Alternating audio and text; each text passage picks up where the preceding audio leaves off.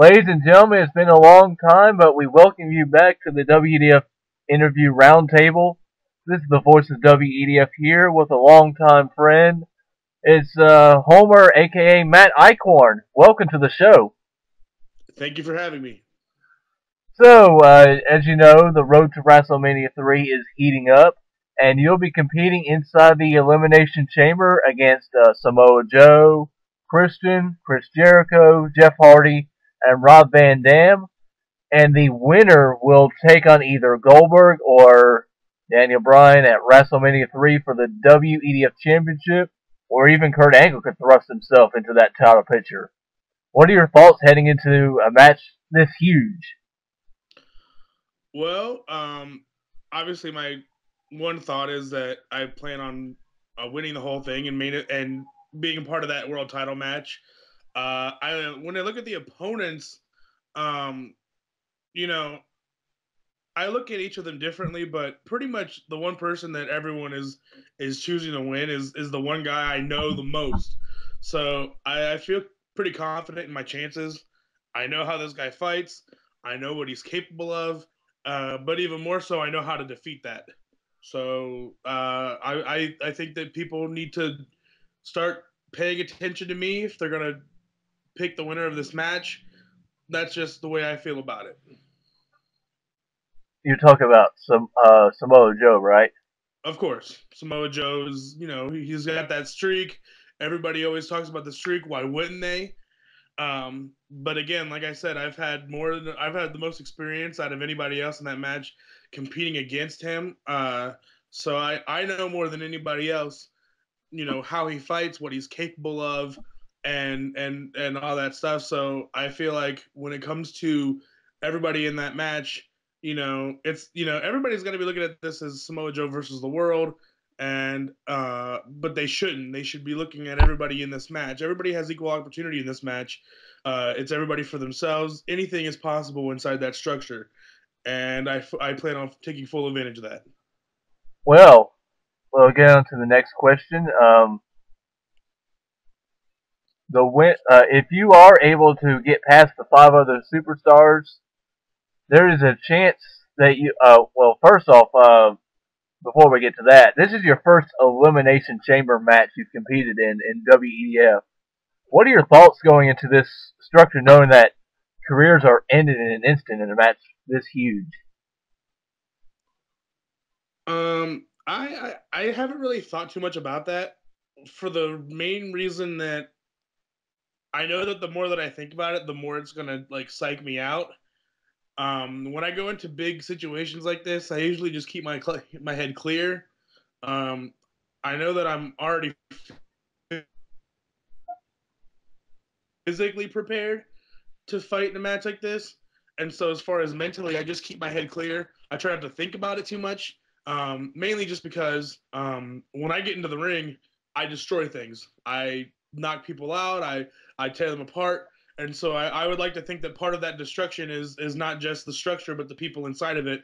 And so like I said, I just don't think too much about how dangerous it is, and I think and I just kind of go into it knowing that I've prepared myself as good as I can. All right. Next question. We're gonna get to the Goldberg versus Daniel Bryan match, and then the Kurt Angle winning the Royal Rumble. Does it matter who you face at WrestleMania 3 if you're able to get through this Elimination Chamber? You know, it doesn't matter, but I'd like to think that there are certain people in this whole situation that I think are more deserving of that opportunity. There are certain people that I think I mean there are definitely easier matchups here and there, but no, I don't think it matters.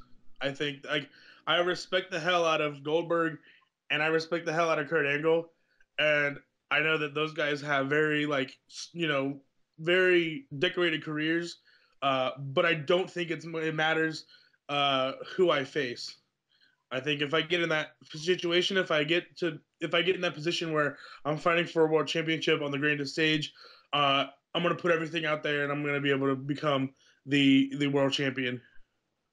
Well, all three opponents, even though you've not mentioned Bryan, all three have unique styles that you would be facing off against.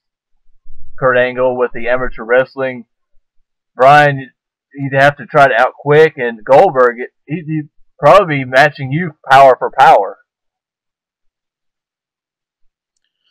Yeah, and I think that what I think that I bring to that is sort of the best of all three, because you mentioned before with Goldberg, I have that power element.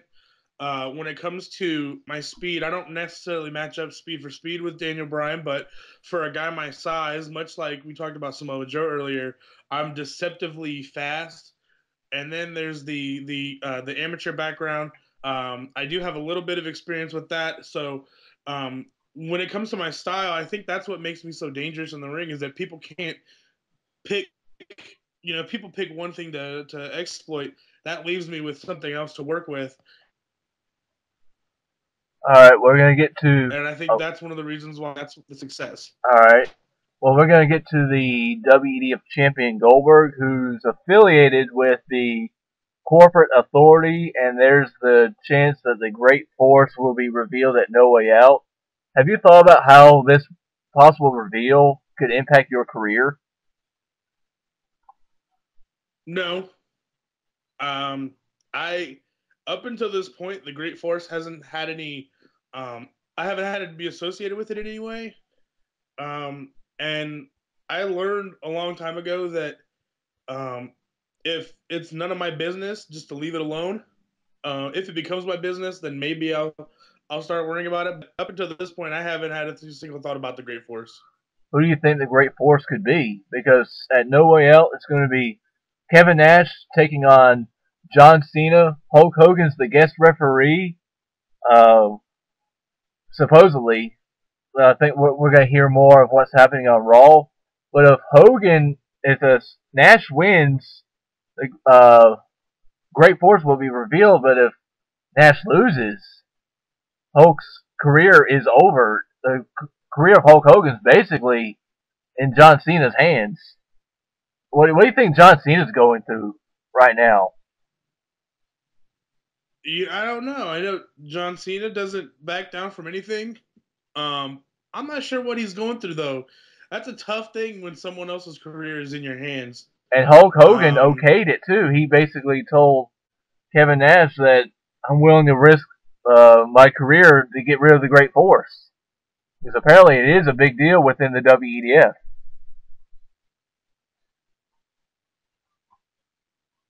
Yeah, and like I said, I'm paying attention to it. I just don't care. I guess a lot. I don't care nearly as much as I probably should. As far as who I think it is, I don't know. It might be someone that like Vince. That I mean, that's the obvious choice. So I think I'm just gonna go with Vince. As far as whether or not I think that Hogan is gonna retire, I mean, the guy's been around for longer than I've been alive. He started wrestling before I was born. So so personally, I think that if he were to retire, I'd be okay with it. That would mean John Cena versus Hulk Hogan at WrestleMania 3 wouldn't even happen. If you had a chance to take on Hulk Hogan, what would it be like to face one of the biggest icons in wrestling history? I mean, it would definitely be an honor. Like as much as I say that the guy should retire, I definitely haven't lost any respect for the guy or his career.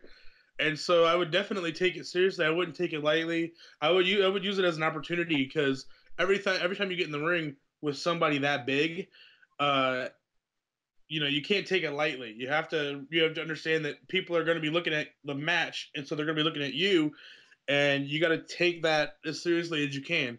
So I would definitely walk into it with like complete focus and all that, and just like my goal would basically be, uh, you know, become Hulk Hogan popular with that one match.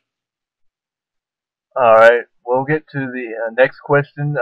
Hulk Hogan recently squared off against your former boss, the chairman of Layfield Inc., JBL, and JBL had a losing effort. And you've had a little bit of a history with JBL.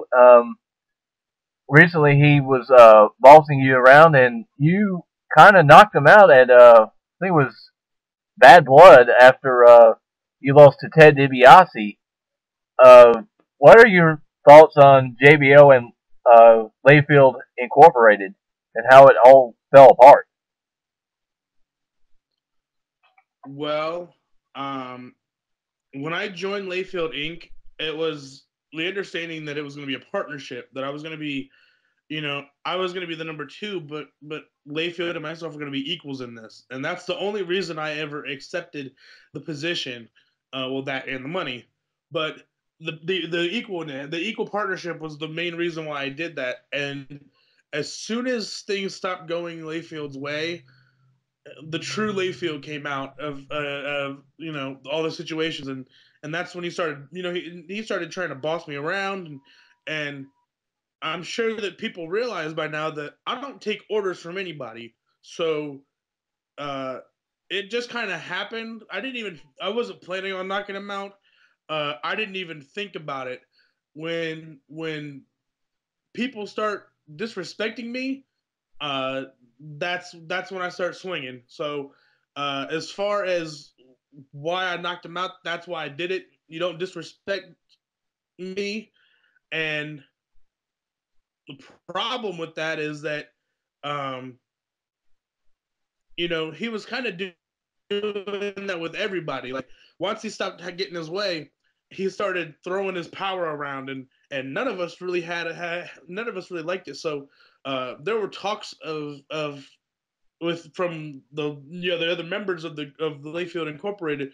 There were talks of stepping away prior to anything ever happening. It just kind of all unfolded in front of everybody. But the main reason why I knocked him out is because it's a thing about respect. You got to respect people that you work around.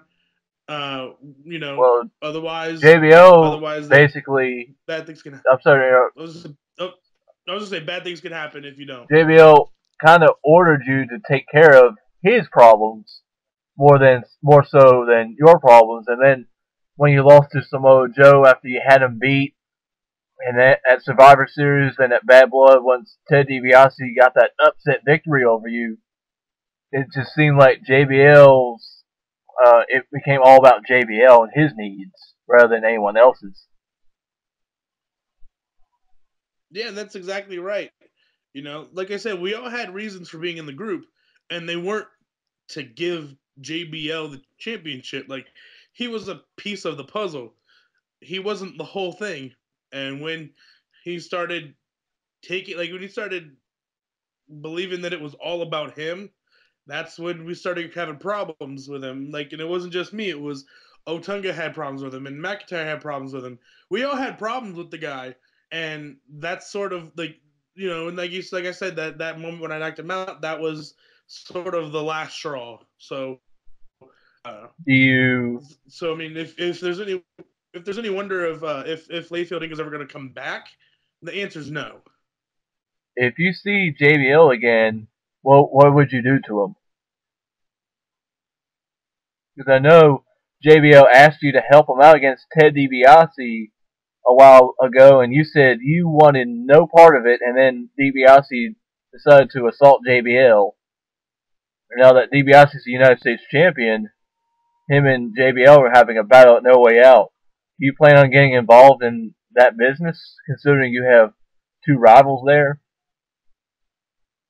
Or is your focus more on the number one contendership? You just said it right there. I was about to say I have my own things to worry about at No Way Out. And the United States Championship, as much as I loved holding it, is not one of those things. I've moved on from the United States Championship, and I moved on from Ted DiBiase. I don't have anything against over Ted DiBiase as far as a competitor, but I also am not his. Like we're not friends. That business with JBL and him is between the two of them. I've got my own issues to worry about with this Elimination Chamber match. Alright, what would you do if you saw JBL again? Well, knowing JBL, he'd probably start running his mouth, so I might have to knock him out again. But that's saying that we know the kind of person that he is. I might just have to clock him right in the jaw like I did last time. All right, now back to this. What are your future plans as a competitor? Are you going to go back to partnering with anyone, or are you going to continue on a singles run? Well, the partnership thing, um, for a long time, I refused to work with other people because I felt like I needed to prove myself as me, and I did that for a while. So that's one of the reasons why I started working with other people. But then I realized that when you're a part of a group, you're as strong as your weakest member, and so the one person that I know that I can trust in WEDF is myself. So as far as my future plans, I'm pretty much going to do my thing. I'm going to continue to pursue the world championship, and at the end of the day, anybody that I get along with or don't get along with, it's pretty much going to be left in the ring. All right. Another question I have before we get to the last one is recently we've seen John Morrison go a little crazy, and he got involved in your business and your match against Rob Van Dam, where he was doing Miz's mannerisms, and you knocked him out. What was the deal there? Because Morrison kind of cost you the match there. Right. I was trying to get momentum for the Elimination Chamber match with my match against RVD, and I don't know what he was doing there. But at the end of the day, like, I looked up and I hear that I lost the match due to disqualification. And then he started taunting me, and you don't taunt an angry bull, basically. You don't piss a bull off and then taunt it. So as soon as I found out that I had lost, I knew right away that it was because of him, because nobody else was out there, and I would pretty much saw him attack RVD as soon as he did it.